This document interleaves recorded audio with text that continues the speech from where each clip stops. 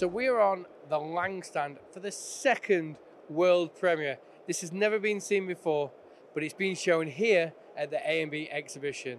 So Tobias, what are we looking at?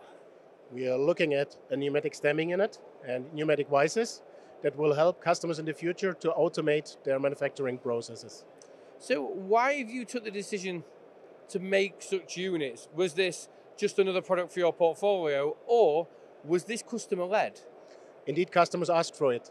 Our philosophy has been so far a pallet handling. That means we clamp the workpiece manually by hand in a pallet or a vise, and that has been loaded from a robot into the machine tool. But we have been asked from customers to do some part handling. That's to say that a robot will stamp the part and afterwards place it in the vise. So if the robot's doing the stamping and the robot's doing the clamping, what is it for the operator to do? Because everything's been done for him. There are even more important tasks in a workshop to do some measuring, quality management.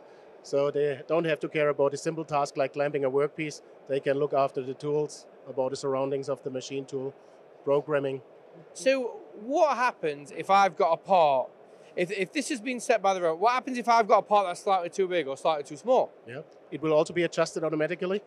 There's an electric attachment to it, so the robot can automatically adjust the stemming range according to the part size.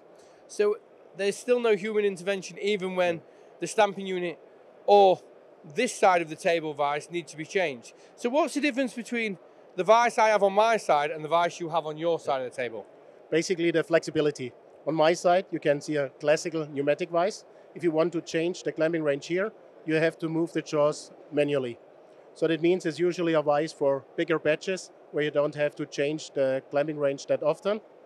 On your side, the flexible vise, the macro flex vise, it can be adjusted, the clamping range can be adjusted by the robot. That's to say you can clamp 5 parts with 100 millimeters, afterwards 5 other parts with 80 millimeters, for instance, fully automatically by the robot.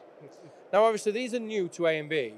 So what have your customers and the visitors been talking to you about these? Are they excited? Are we looking at orders after A&B? Definitely, but they have to wait a bit. Launching will be spring next year, most likely, but definitely some orders will fly in, I'm pretty sure. And then obviously do these vises and the stamping unit all fit to the normal standard Lang base plates? Absolutely, yes. It's our standard 0-point base plates, it's the regular stamping unit, so it's fully compatible with the existing material. So last question before I finish. How excited are you to actually get these out into the real world, into customers' hands? Really excited, because as I said, we have been constantly asked by customers for years, and finally we have something to satisfy them.